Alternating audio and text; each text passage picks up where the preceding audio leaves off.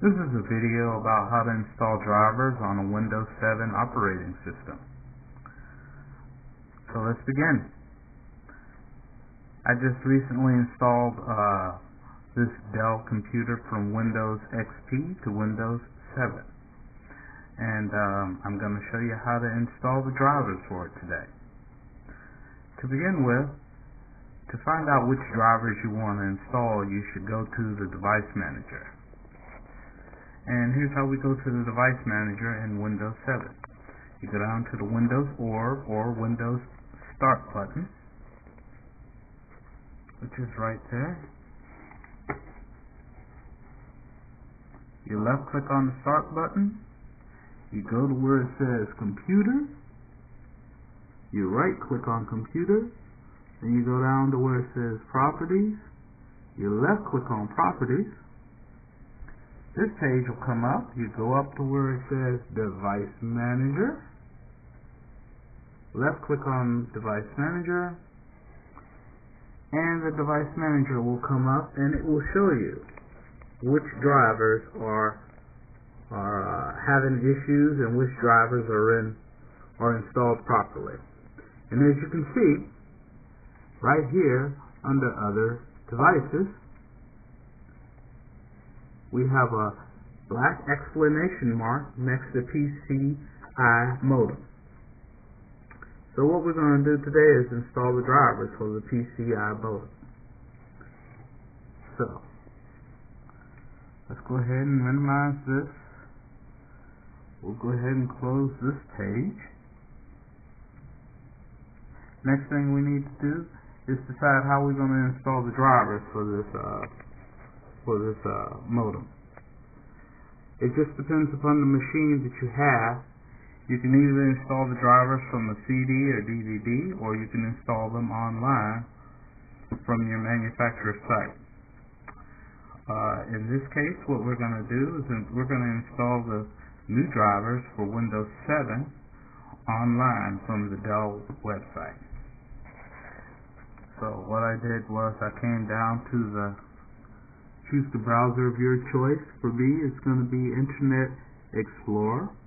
I left click on the Internet Explorer. Like I said, I already have it most of the pages up. So usually what I do is I type in dell.com/support. It doesn't really show the website that I typed in, but you can go there to http://support.dell.com. I hope you guys can see that clearly enough. Now I'm just going to pull out of that. Usually it may or may not take you to this page, and you'll have three options. One for support for your home users, one for support for small businesses, and then one for support for enterprise IT personnel. For me, this is going to be a support for home users. So I left clicked on the red button. I left clicked on the green button, and it took me to this page. I don't need this anymore. Like I said, I have them all already loaded, and it takes me here to the drivers and downloads page. Then I left clicked on this icon that says drivers and downloads.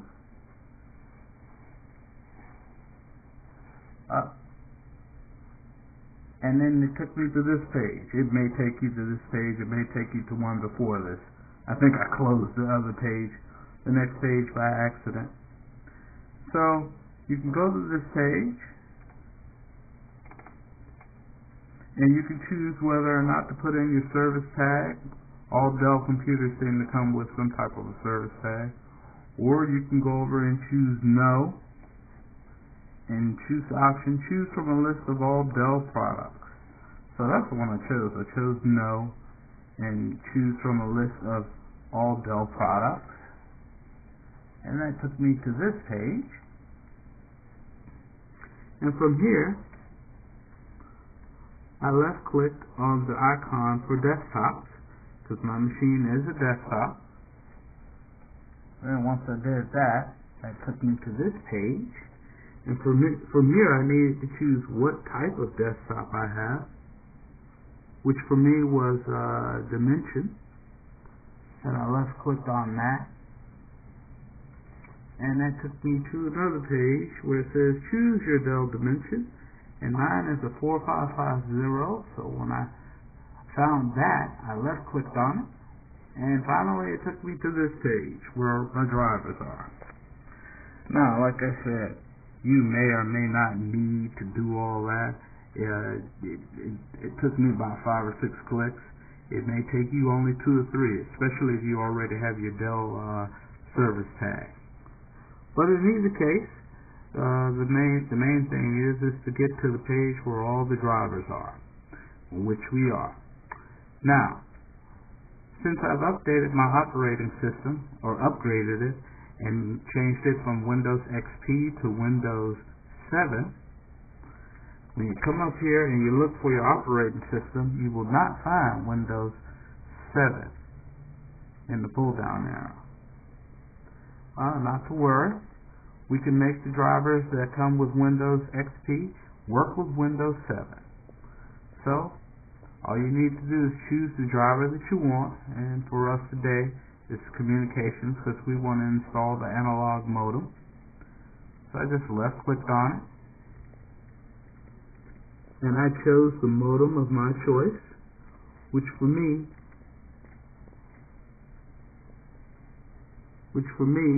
was a Broadcom driver for V.92 soft modem, data, and fax. Once I found that, you can either left click on the link, or you can come over to the download button and download it. And then just download it to wherever you want to save it on your hard drive. I just saved mine to the desktop. Now I already have it downloaded, so we're going to close this page.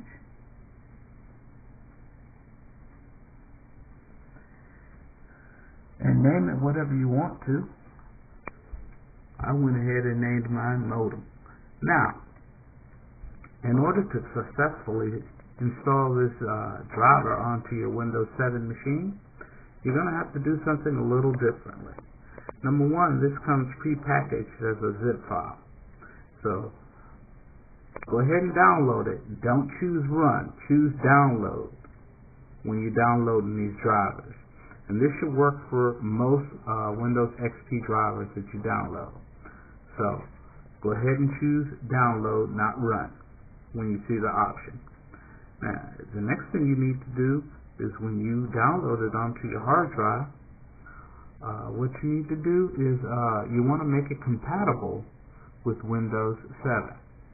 Unfortunately, some of the devices and device manufacturers have not updated their drivers and software to run with Windows 7. But what you need to do is we'll take care of that. We'll make it compatible so that it can run with Windows 7. So what I did was, all you do is you go to the icon, or you go to the file that you want to install the drivers on, and you right click on it. Then you go down to the bottom and you left click on properties. Then you'll see this page that comes up, and the next thing you're going to do is you're going to left click on compatibility. And you're going to come to this where it says run the program in compatibility mode for, I have it checked, and I have chosen Windows XP Service Pack 3. That's what you want chosen. Okay?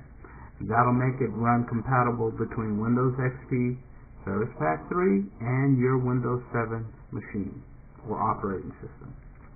And then you just come down here, you choose apply, which I already did because I already had it installed, and then you choose OK. Once you do that, you go back to the file that you want to install, and now you install it. So you just double click on it. It'll come up and ask you, do you want to allow the following program? You just click yes, because you do. Do you want to continue? Yes, you do. Do you want to install it? Yes, you do. And what I usually do so that I can distinguish it between all those numbers and letters is I type what type of driver it is I'm installing. So since I'm installing a modem, I put modem at the end. As you can see right there. Then I press enter, and it says the file yada yada yada already exists. Do you want to overwrite it? Yes, because I installed it earlier. But we're going to install it again. I'm going to say yes to all. All files were successfully unzipped. Click on OK. Give it a moment. And now you can successfully install this as if it was a Windows XP machine. But in actuality, as we all know, this is Windows 7. And sorry for the unsteady holding of this. I'm trying to type with one hand and hold the camera with the other. So what we're going to do is we go ahead and install the driver. So I choose English, choose USA, then I choose driver, and then you come over here and choose which mode you want to use, which for us is XP. And now it's going through its installation.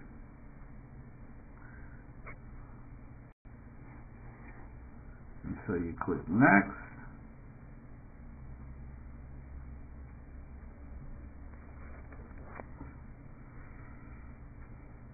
And now it's going through its modem install.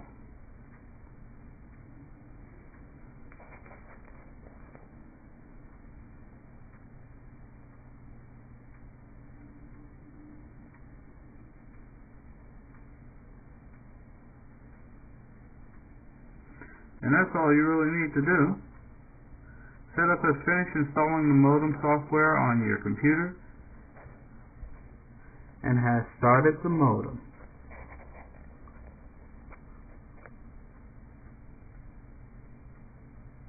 I clicked finish, then from there I clicked on exit.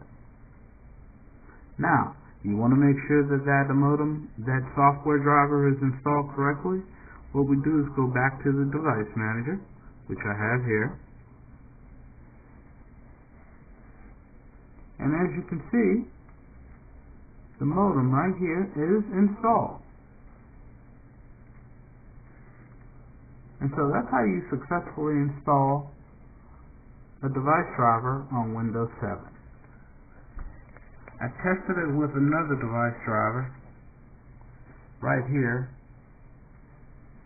which is for my audio driver, and I did the same thing.